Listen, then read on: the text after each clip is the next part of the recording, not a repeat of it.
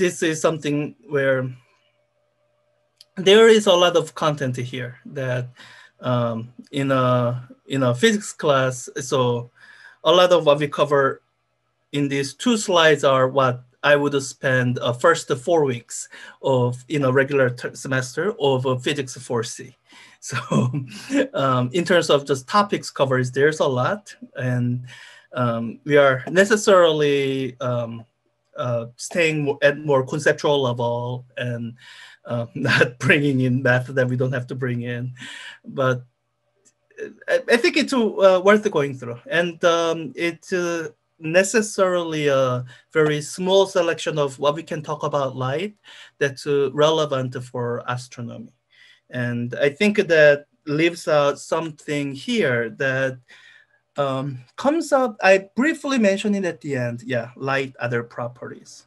And here, I think your textbook didn't even really, well, this your textbook covers the inverse square law.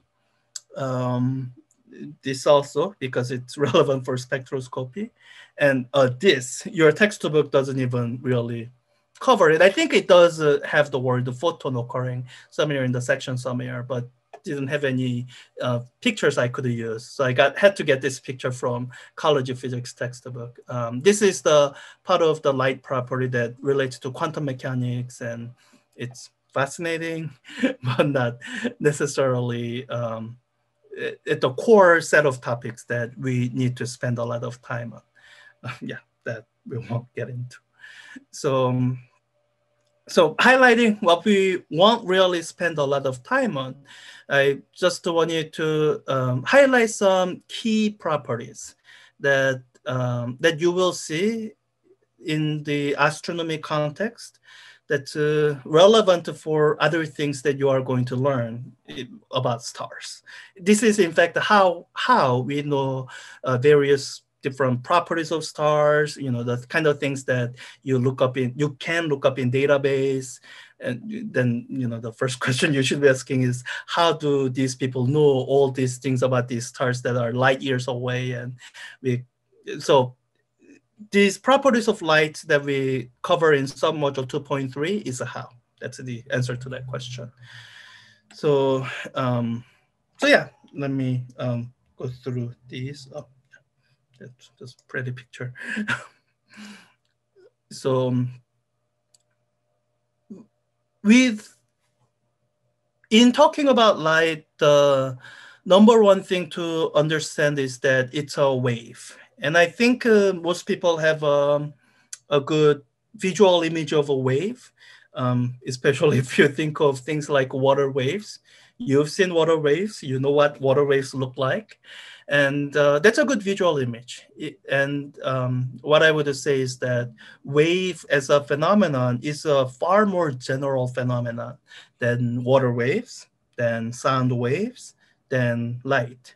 So whenever you are talking about waves, there are certain things you can talk about that happens to be relevant and useful information about the waves for us experimenters, observers to know. The biggest thing would be the wave propagation speed. And light has a very special property that I'll talk about in a little bit. And these two properties, they relate to what's called the periodic waves. That's why it has to be periodic for us to be able to talk about frequency. And once you know frequency of a wave and its propagation speed, you can relate that to wavelength.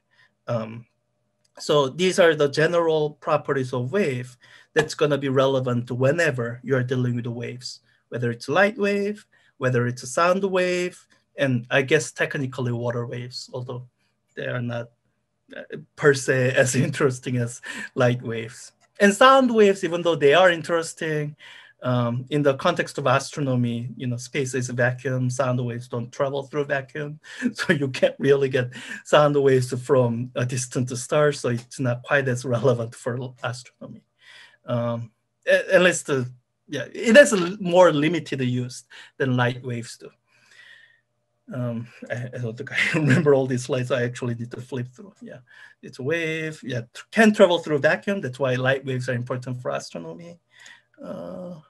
Yeah, and this is the important, useful, interesting feature of light wave is that it moves very fast, but not infinite, about 300 million meters per second.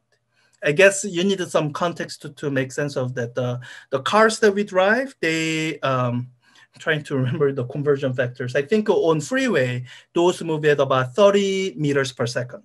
That's the usual speed of cars. So 300 million meters per second, that's about uh, 10 million times faster than cars. That's how fast the light moves. And it's a constant speed when it's through a vacuum, and there's a more interesting story behind that. This is how we precisely define it. And because it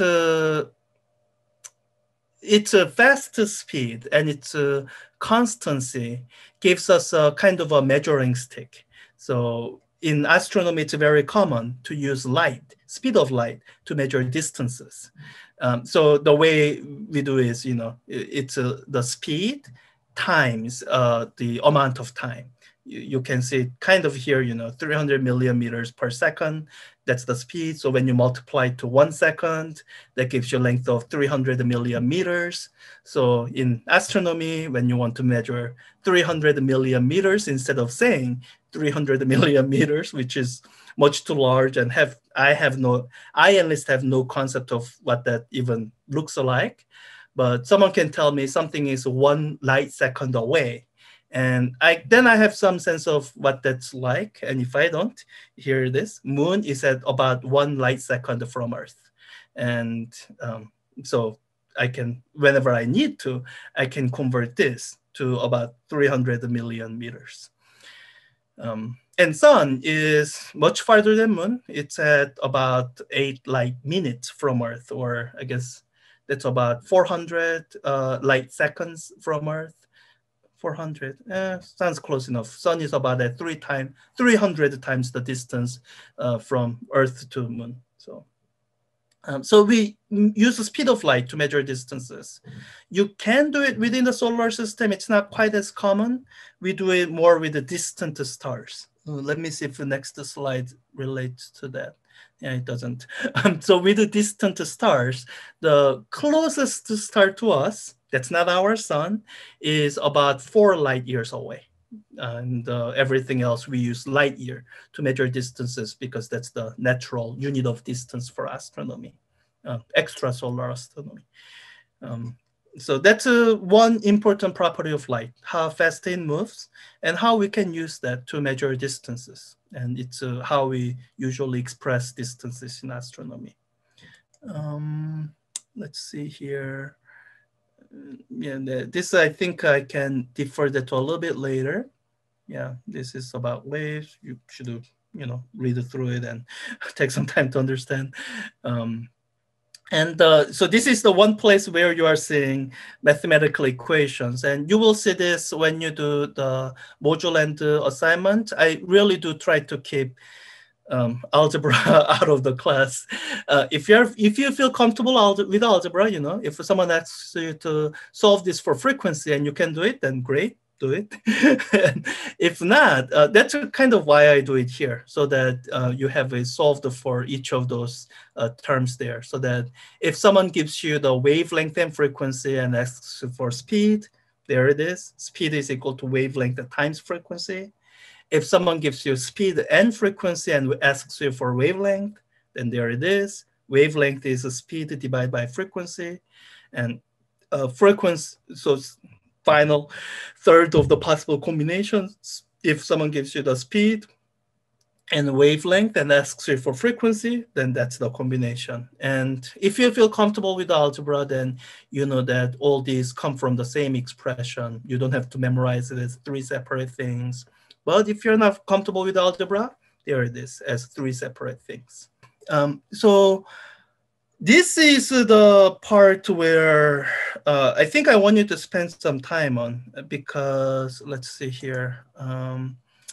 So one is to talk about the range of the spectrum, because this is why I start with the saying that light is a wave. That's the most light is an electromagnetic wave. That's the most important property of light, because once you internalize then we can think about, is all electromagnetic wave light?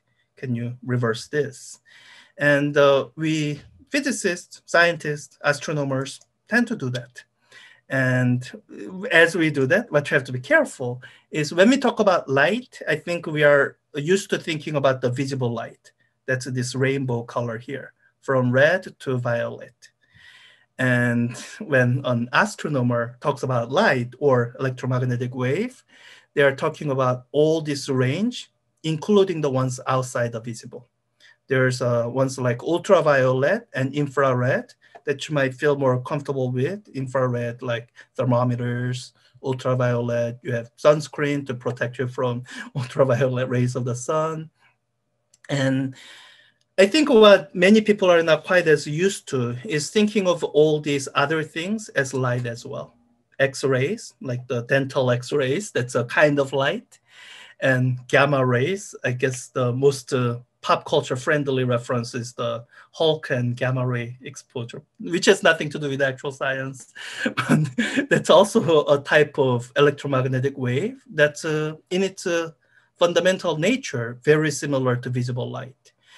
Because of their very short wavelength and high frequency, they interact with matter quite differently, but at their very fundamental base level property, gamma rays and X-rays are like a visible light. It's electromagnetic wave. And I think a microwave and radio, you know what those are from everyday life, and they are also a form of light, at least the electromagnetic wave. So at the very fundamental level, these are, they travel at speed of light because it's light. Um, so, so a lot of astronomy involves working with this entire range. With the telescopes that are on Earth, very often, well, the very first region that we look at is the visible, because that's where our eyes are adapted to. That's what we are used to looking at. But there are plenty of ground-based observatories that are radio telescopes that use certain features that are unique to radio telescopy to make better measurements there.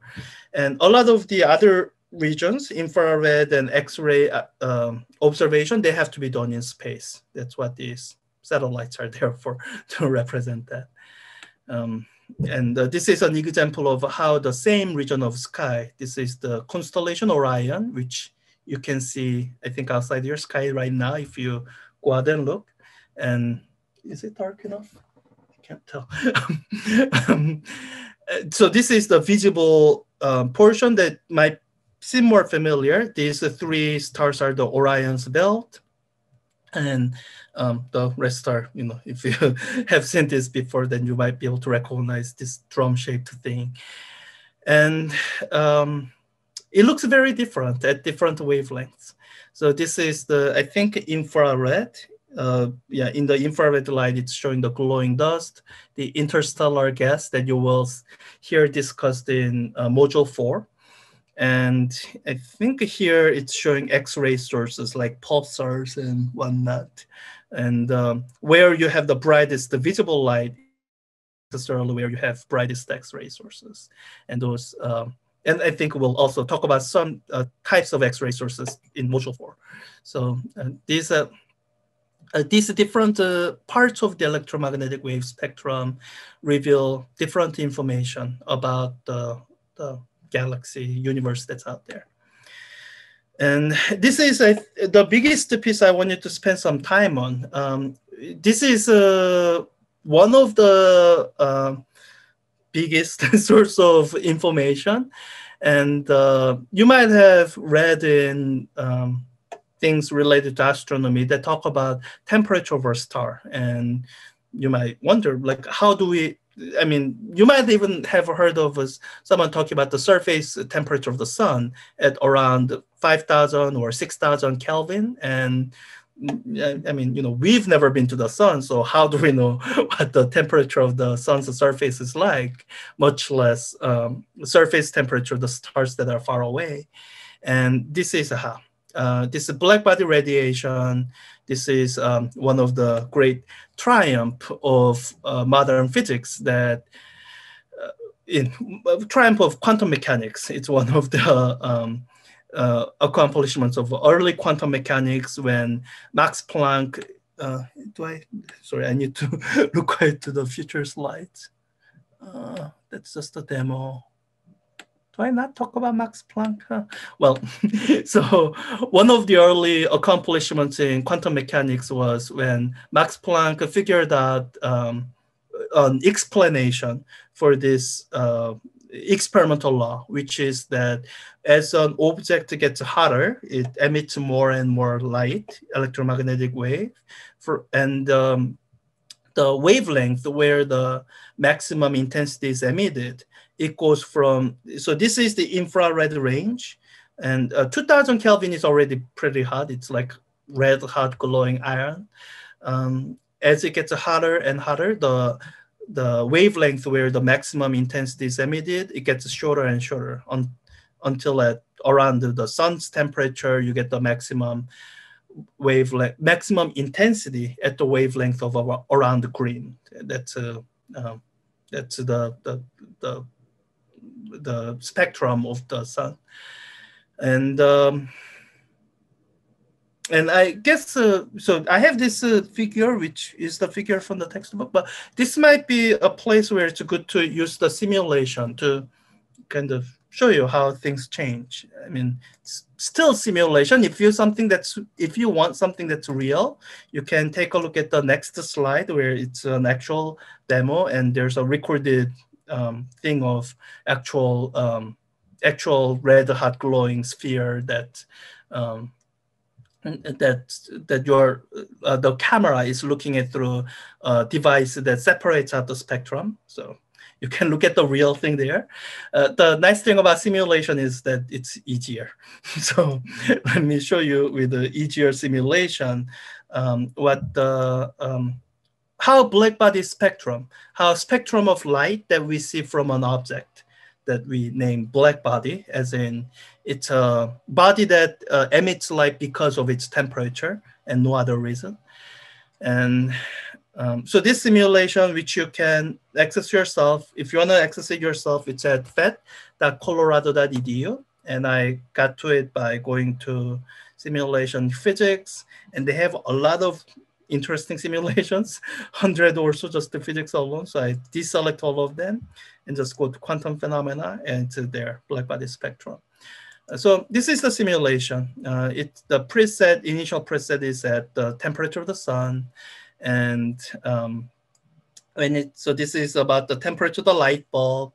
And this is why the usual incandescent light bulbs are so inefficient, because only a small fraction of its emitted energy is in the visible. It wastes a lot of the light in the heat in the infrared. A lot of you might have LED light bulbs these days where you get rid of the heat, you just have the visible that approximates it. It's a lot better. So even Earth emits electromagnetic radiation. So this is at around the room temperature of 300 Kelvin. So this is any regular objects at home. Okay, so it doesn't emit much visible light. That's not good. But if I make the wavelength a little bit longer, it peaks at longer wavelength, about 10 microns here. And this is still in the infrared region. And this is how infrared thermometers work. I actually don't know the full detail. I would imagine they measure at what wavelength the infrared emission is at the maximum. And there's a law that relates that wavelength to the temperature of the body called Wien's displacement law.